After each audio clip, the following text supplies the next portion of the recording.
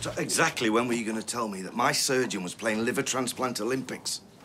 We are still establishing the facts of the case. Look, I know how these things work, and I know if you had half the chance, you'd cover this whole thing up. They only found out about it yesterday, so just give them a chance. I saw him 2 days ago, and he couldn't have been nicer to me. He couldn't have done enough for me. And this, and now we know why, don't we? Because he was covering his own back. Because I was his liver transplant personal best.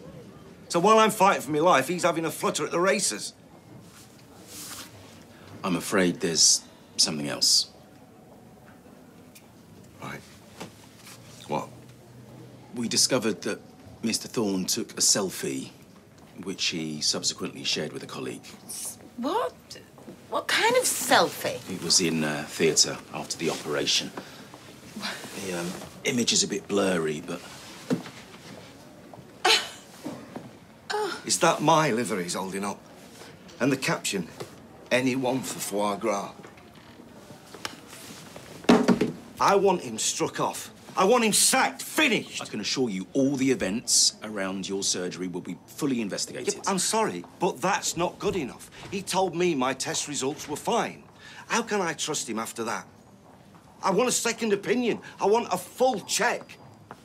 Yeah, what if I end up ill again? What if I end up dead?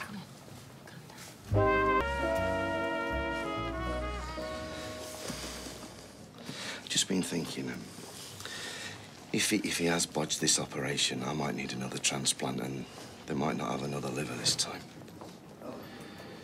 Peter, surely, if there was anything wrong, you'd feel it. How do you feel? How do I feel? I feel like I want to punch his lights out. That's how I feel. Yes, I know, but you know what? If you do need anything doing, you're going to be top of the list after everything he's done. I don't know if I could face going through all that again. Yes, but you won't need to. Mr. Barlow? Yeah. I've had another consultant go over all your records, and she can confirm that all your test results are fine. Right. Your recovery has gone well, and your operation was textbook competent. Well, yeah, you say that apart from the selfie and the bet. We are taking this very seriously.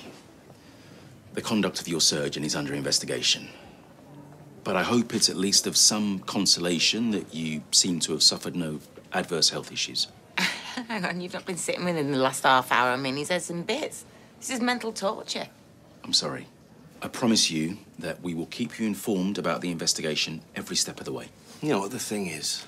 You trust these people, don't you? You put your life in their hands and, what, they just think it's all just one big joke. You know what, I bought him a bottle of single malt, and I can tell you what I'd really like to do with that now. Can I give evidence at this inquiry? If you want to. Yes, I do want to. Can I suggest you go home now and take a bit of time to think about it? You can give us a statement, or we can interview you, whichever you prefer. Yeah, I need a bit of time. I've got to get my head around all this. Thanks. You need to throw the book at this guy.